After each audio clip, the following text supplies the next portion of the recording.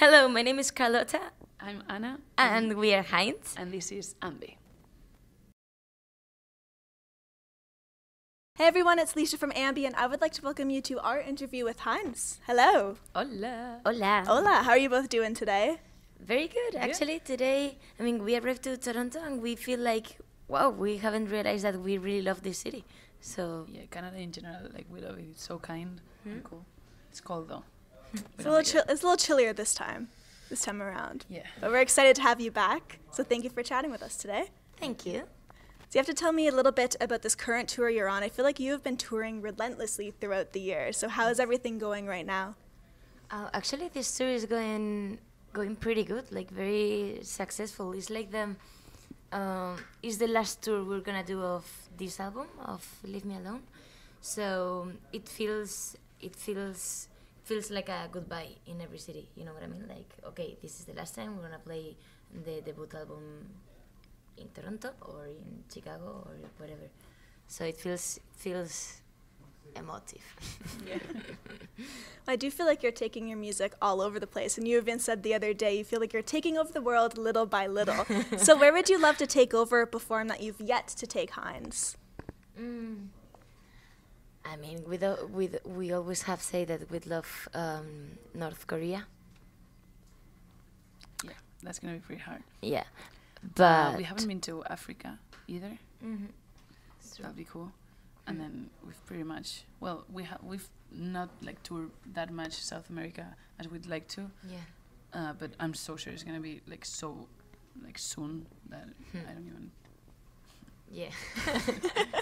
It's next on the list. Yeah. Yes.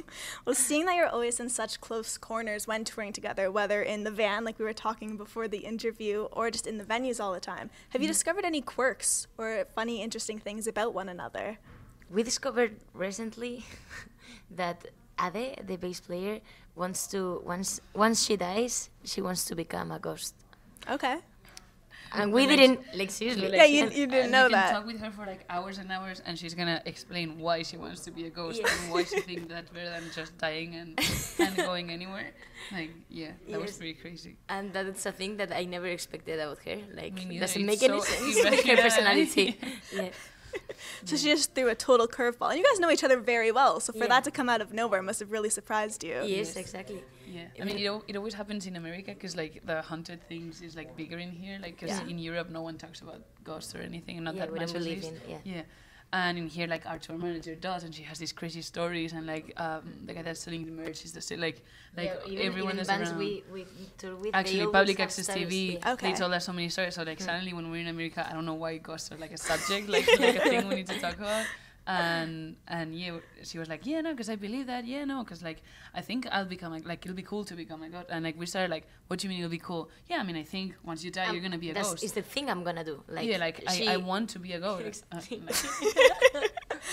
And how about the both of you? Do you believe in ghosts or the supernatural?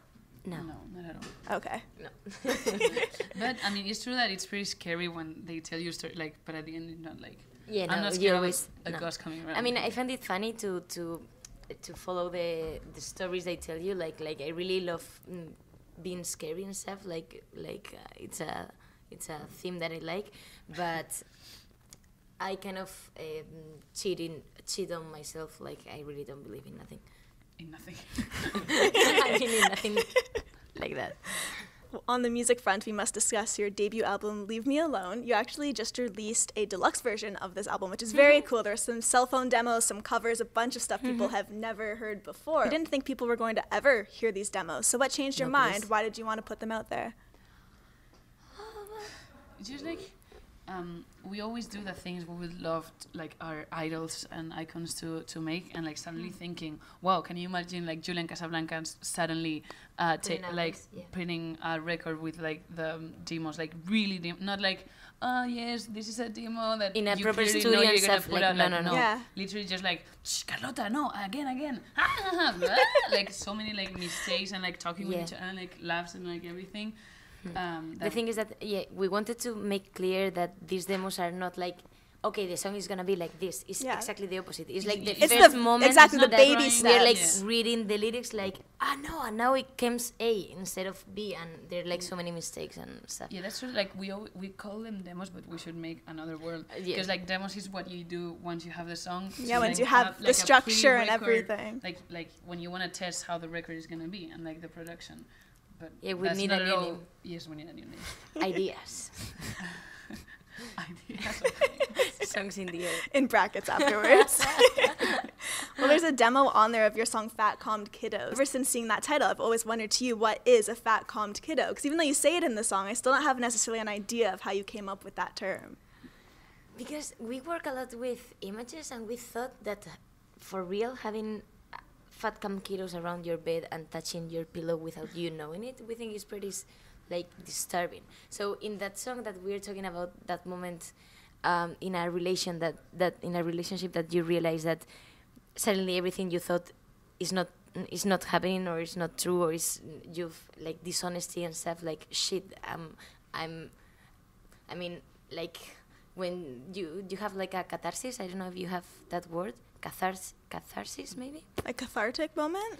Yeah, exactly. Okay. So, like when in a theater play, the main character suddenly discovers all the truth of his past and stuff. So that song is about that moment. So suddenly having those kiddos touching your things, like, the place you're gonna put your face. It's when a you're little gonna sleep. eerie, a little creepy. Yeah. I Super mean, it's creepy. like, I feel like all the lyrics are like as if we were describing a music video. You know what I mean? Like all the images you would see, like for a nice music video in a creepy way, we just like wrote them now. Well, speaking about music videos, you shared one for Bamboo, this animated one where you're doing some very mischievous, naughty things in it. My favorite thing is when you go to the unicorn, you're just like, give me your eyes. So when you look back at all the crazy things that happened in that video, what are some that you really enjoyed that your characters pulled off? I really love the way, I mean, she burns the Hollywood sign, the Yeah. whole Hollywood sign, and I think that's I thought you were so just going cool. to take Yeah. the H, but you went full Yeah. you went full on with that one. Yeah, I think that's pretty awesome. And also when AMBY talks to, he's the god of truenos, thunders, but in our minds he's the proper god. Which She's ones kinda did you cool. really like? Just all of it. It's just like such crazy like video. Like I don't know. It just like it was all on the Laurina Paprina, like the drawer. Yeah, we were like we only told her like we want to be like thieves or like what Superheroes or like ninjas. inspectors. Like we're like we want to be these kind of like characters, and like yeah, she just like did everything, and we absolutely love it. And it's so cool because usually we make everything like the music videos and like the smallest things, merchandise, choosing them, supporting bands, like everything is like on us, and suddenly like having someone with new ideas like doing something cool for us, was like God, thank you, like we're gonna take everything you say, and we're very happy with it. Well, the deluxe release also features a lot of covers on it. I think there are 3 in total. You guys originally started just playing covers. You didn't even think this is a hobby. You were playing covers for your friends and family. So when you think back to a lot of the covers you used to play, which come to mind that you played the most for people? I'd say the one that we have played more is the Bob Dylan one. Yeah, Eating The Me first one. from Bob Dylan, and then If You Close from ¿cómo se llama? Velvet Underground. After Hours. After Hours, and then when it like. Yeah, when it comes to, like the 2 main ones that we recorded at the same time as a record is When It Comes to You from Dead Ghost and Holograma from Los Nasties. Those are the 2 songs because like Bob Dylan and stuff were like in the first period, like in 2013. Yeah, exactly. When we started to play Started like hey, first time let's touching have a guitar. Yeah, let's have a band. And then we had like a break for like a year and a half, and then came back with kind of like more of like focused taste on music. And that's when we covered Holograma and When It Comes to You, and those songs were like the ones I were like, whoa, this is music from nowadays that I think I could write something that I would like as much as this. And that's what, like, we just covered those 2 songs and then road tripping them. Like the next thing after those 2 was writing our own. Well, just to wrap everything up today, because you very soon have a show to play, anything you want to leave with all of the Hinds fans out there who will be viewing the interview? Hinds will come back soon with a new record, hopefully in 2017.